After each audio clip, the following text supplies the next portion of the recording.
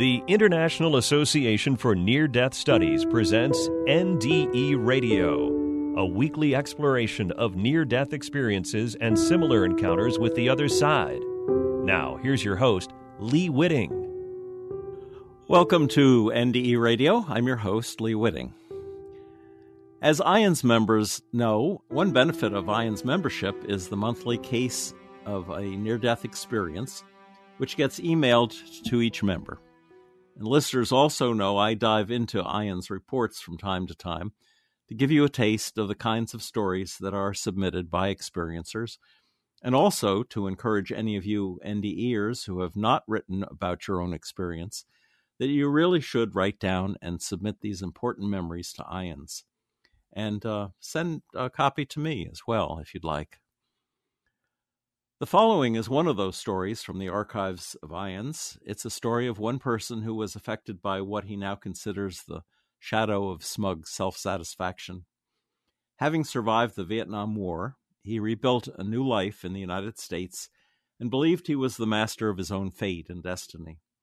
At the age of 30, he thought he had everything under control, but now believes his arrogance led him literally on a head-on collision course with the truth.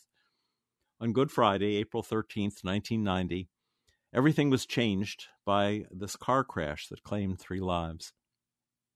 After his resulting near-death experience, he began a journey of spiritual transformation and became an effective witness to God's grace and love.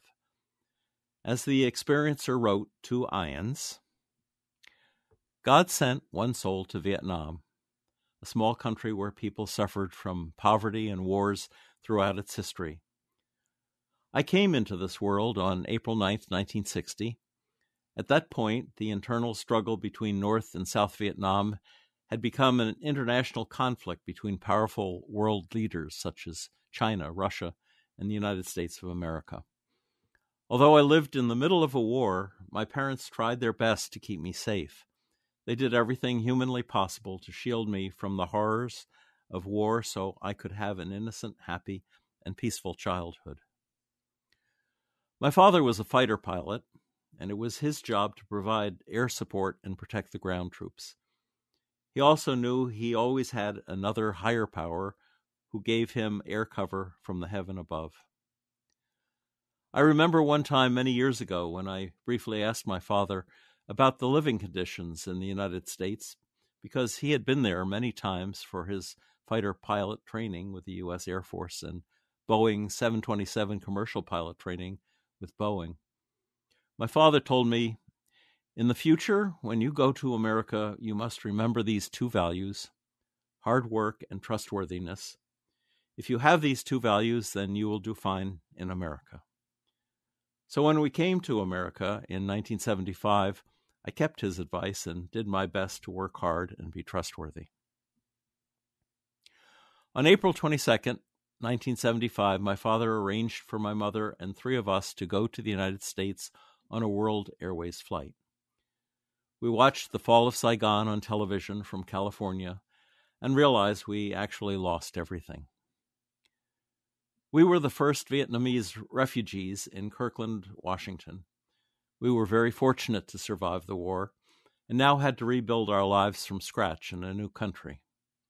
We had to learn and adapt to the new culture, language, and social environment. I was almost deaf and mute during my first year in high school because I knew very little English. But eventually I harvested the fruits of hard work and trustworthiness. By 1990, I had a good job and as a senior applications engineer in the Silicon Valley and met my fiance, who was a senior account for another computer company. I was at the highest point of my life.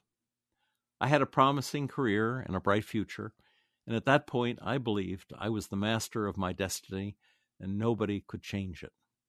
I worked hard and planned for the wedding in December of 1990. That was the path I set, and it was my plan. We had a day off on Good Friday, April 13th, 1990, and we decided to go to Carmel and Monterey. We took off from San Jose in the morning and arrived at Carmel around noon. We spent the day walking around the town, sitting on the beach in Carmel and dining in Monterey. We were returning back to San Jose that night. I remember turning to look at my fiance and catching her smile. I turned back and suddenly saw the headlights. It was a horrific head-on collision. And miraculously, I was the sole survivor. I had a near-death experience because I saw my fiancée going toward a bright light, and I just followed her. But as she entered the bright light, she turned around and told me, "You cannot come because you still have something to do." After she said it, I immediately felt the heaviness and found myself in pain with blood on my body. I saw her resting on the passenger side dashboard. I reached over and brought her back on the chair. She did not have any wound, and it seemed that she was all right. Later, when one ambulance arrived, I told the paramedics to take her first, and I would wait for the next one. After the second ambulance brought me to the hospital, the ER doctor came to tell me that there was nothing they could do to save my fiancée because she'd suffered a massive brain injury. I was totally numb as I heard what he said and could not register how to react to this devastating news. My brain and heart froze at that moment. I collapsed as I lost the will to live. I was like a living corpse who was breathing, but there was no life inside. I was lying in the dark and cold emergency room, feeling totally hopeless and lost.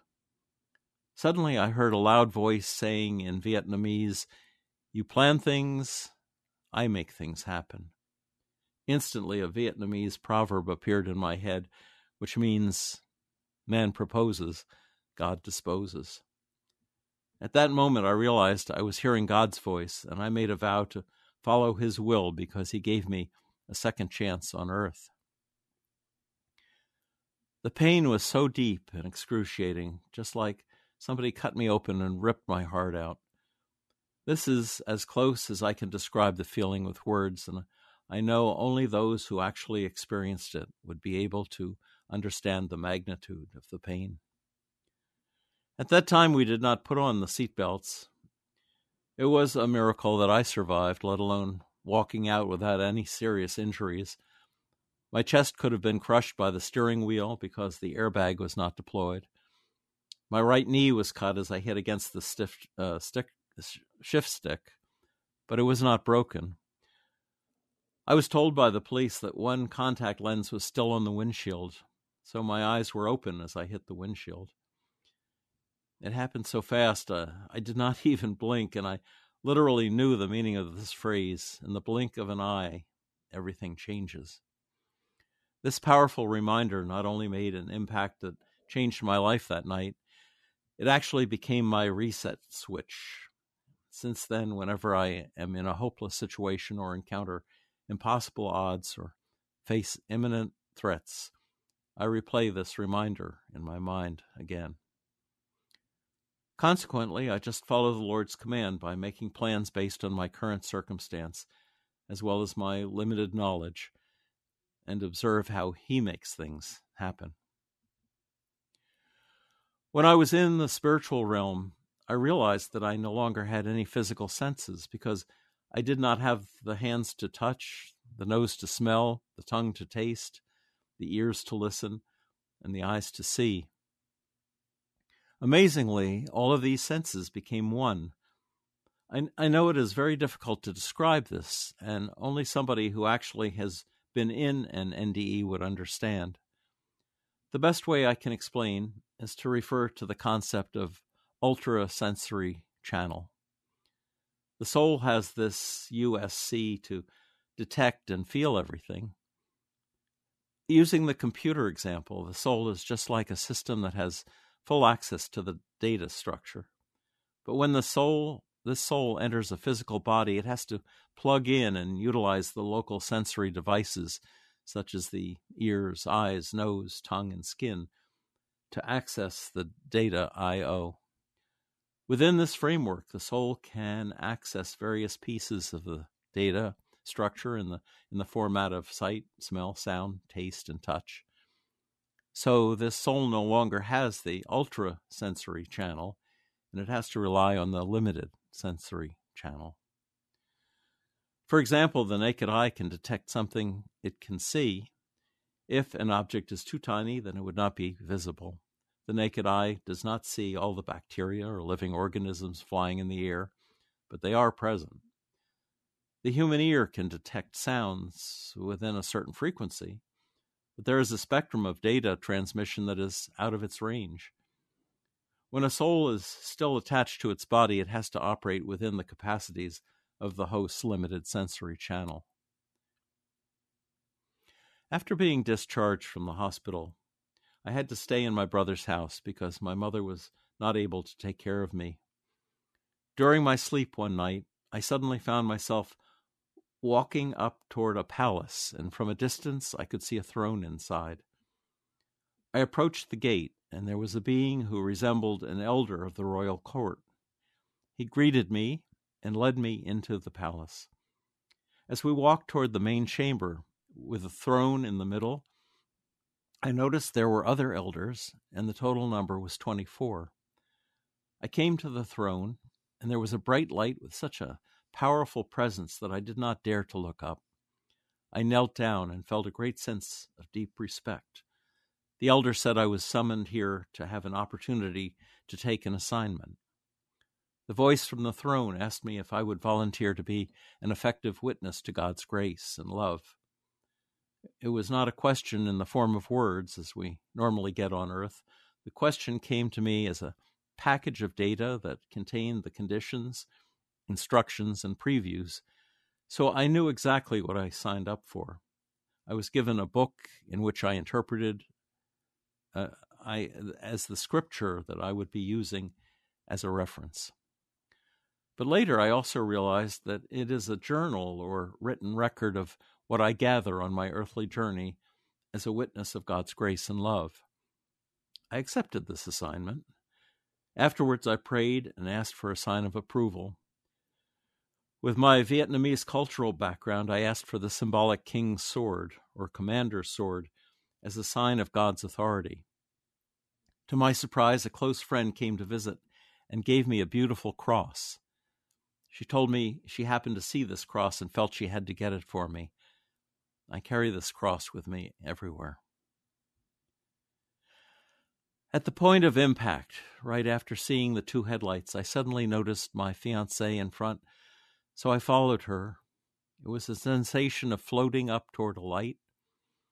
When we came near this light, she turned around and said I must return back because I still had things to do. I was in front of a light source which can be described as the powerful presence of the Most High. I did not feel fear, but I felt a strong sense of deep respect. My description of the light is the closest I can get because it is not possible to fully capture this experience with human words. When I faced this light, it was not a blinding brightness. Most of us would refer to the bright light that gives a sense of comfort and peace. In my case, this light is a combination of authority, compassion, joy, peace, wisdom. Just like a rainbow is a combination of blue, red, violet, yellow, and so on. Since I came from a military family, I use the example of a scenario from the Second World War. Imagine a soldier in the Normandy beach landing unit who is summoned by Dwight Eisenhower, the supreme commander of the Allied forces. Every soldier in the invasion force knew General Eisenhower. When the soldier enters the command post, he is overwhelmed by the deep respect as he gives a salute and feels honored to meet the general in person. There was no fear because he was following orders with confidence and courage. Similarly, when a soul is in the light of God's presence, there is a sense of love and respect because all of us are His children. Although I had a profound NDE, I still struggle with the emotional wound and psychological trauma. In my book, The Art of Resiliency, I described the low point when I could not take it anymore and attempted to leave this world. After the accident, I fell deeper into despair, isolation, pain, and suffering. I hit bottom and decided to take my life. I went through a series of serious suicidal ideations. At first, I thought about driving off the cliff, but a thought came to me. God could easily save me from that crash, just as he had done. So I stopped. Then I planned to let the sea take me, but the idea of God sending somebody to rescue me came to my mind, and I had to find another way. On the third attempt, I decided to take a lot of pills and sit in the car with the engine running in my garage. As I was about to start the car, my fiance appeared and said, "You don't love me. You're so selfish." I was puzzled by the vision, and then I saw the Lord Jesus Christ, who said, "Just think of all the hard work and sacrifice I have gone through to give you another chance to be my instrument. Why do you give up so easily?" After this message, my mind was clear and my heart was at peace. I began to focus totally on the purpose that God had kept me here for. I refer to the ability of accessing the data structure because there are cases in which a special access key is given to a certain individual, and this person can see or hear what ordinary people cannot. For example, Saint Bernadette saw and talked to the lady at Lourdes, although the crowd could not see or hear anything. At Fatima, 3 children, Lucia, Francesco, and Jacinta, saw and talked to the lady in front of thousands of people who could not see anything, but acknowledged that there was a presence. We also have many reports from the physicians and nurses who take care of dying patients, and have heard these patients share their the story that they could see their deceased family members before passing on. From this perspective, these spiritual beings are around us, but we cannot see or hear them with our body's limited LSC, unless we have the authorization key to access deeper levels of the data structure. On my journey, I have learned that the opening of our intuitive potential is one of many ways to obtain this authorization key in order to enhance our data access abilities. When I entered and recognized the spiritual realm, this NDE data was recorded in my subconscious memory. In a sense, this place or spiritual address is stored permanently in my soul's GPS database. As a result, I no longer have a fear of death. When I finish my assignments here on Earth, I just need to retrieve this spiritual address from my memory and be there. Based on my experience, the way we navigate in the spiritual dimension is with our thought. The closest description I can use is like the dreams we have when we are asleep. For example, in your dream, you were walking along the beach, enjoying the sun and the breeze, and suddenly the sound of the alarm woke you up and you were back in the cold and rainy night. However, in your mind, you can still recall the dream and be right back on that beautiful beach again. This is one of the reasons why some religions teach us to think of heaven or detach from worldly ties or focus on a guide such as the Buddha or Christ or divine being at the moment of death, so our soul can depart peacefully. It is not easy when we have many unresolved issues with ourselves, family members, society, and so on. The feelings of anger, hatred, greed, guilt, pain, power, selfishness, or torment completely take over, and we lay there taking the last breath with these thoughts as the last address or destination where our soul is going. In this state, we send our soul into an infinite loop, and there is no way out because the only data available is about anger, hatred, greed, guilt, pain, power, selfishness, or torment. I was overwhelmed by the strong waves of the deep pain that was piercing and tearing my heart. This intense internal trauma took me over to a degree that my body, which is the external shell, was completely shut down. At that moment, I was totally numb and could not feel anything. Several weeks later, I asked the Lord to share and let me experience the pain he went through on the cross. That night, I had a vivid dream of being condemned and crucified on the cross.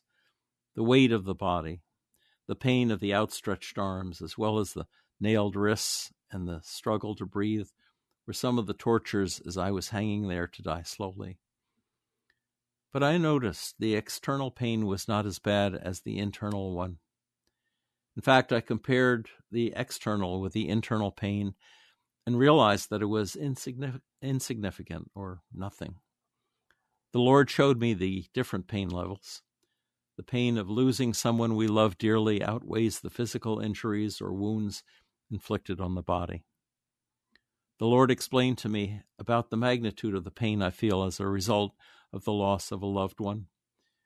If I multiply it by the millions or billions of the souls he dearly loves, then I can understand the beating, lashing, crown of thorns, and nailing to the cross would be relatively insignificant. Naturally, those injuries and tortures would be excruciatingly painful to the physical body. However, the emotional wounds and mental tortures are far more devastating or impactful than the physical pain.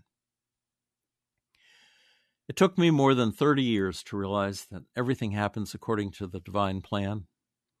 One day the Lord gave me a vision of a giant chessboard that covers the entire universe, with the pieces being the galaxies, stars, planets, countries, families, and living creatures. All of these pieces are moving in sync with the movement of the entire system.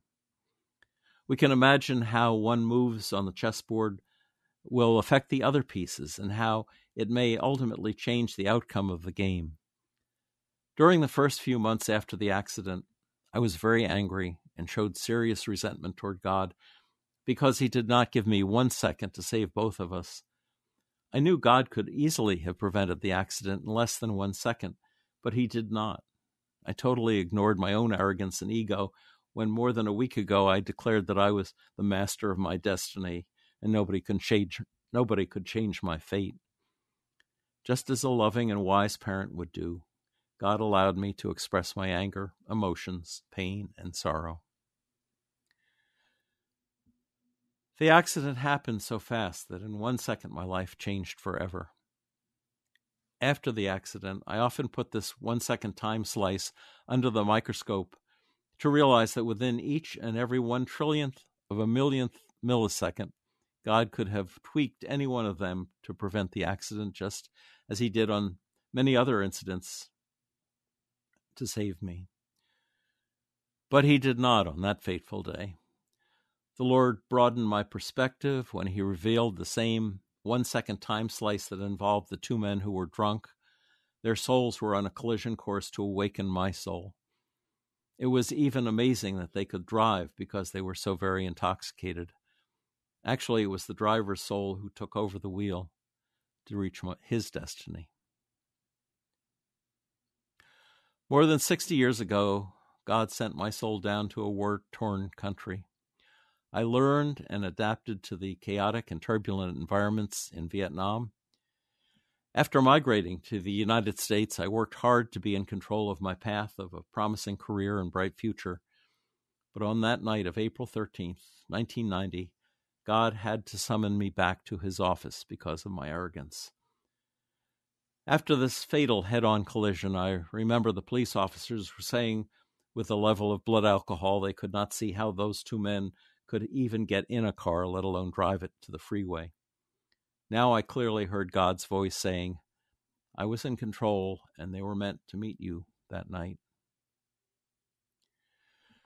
Nobody can write such an amazing story or plan such an incredible journey with so many twists and turns or ups and downs.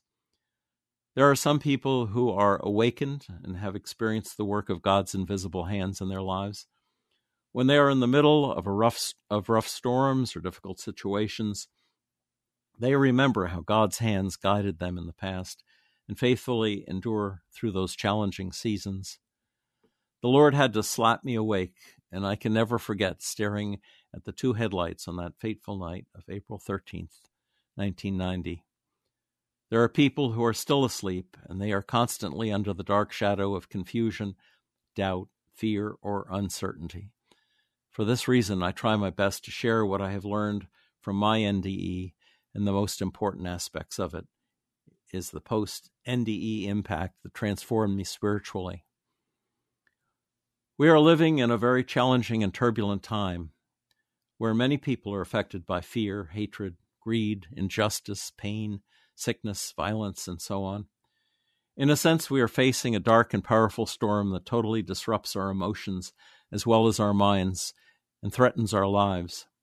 We need to share our knowledge and encourage one another in order to stand firm and endure. And here ends the NDE story. My thanks to IANDS for providing this account. If listeners would like to hear this show again or any of our more than 400 archived NDE interviews, go to TalkZone's NDE Radio site and hit the Past Shows button, or subscribe to our YouTube channel, NDE Radio with Lee Witting, where you can listen and comment on the complete NDE Radio library. And be sure to like, follow, and share our new NDE Radio Facebook page, and discover our Facebook group and links to our YouTube channel while you're there. Just search NDE Radio with Lee Witting on your Facebook app, and listen again next Monday, 11 a.m. Eastern at TalkZone for more NDE Radio. I'm your host, Lee Witting, saying thanks for listening.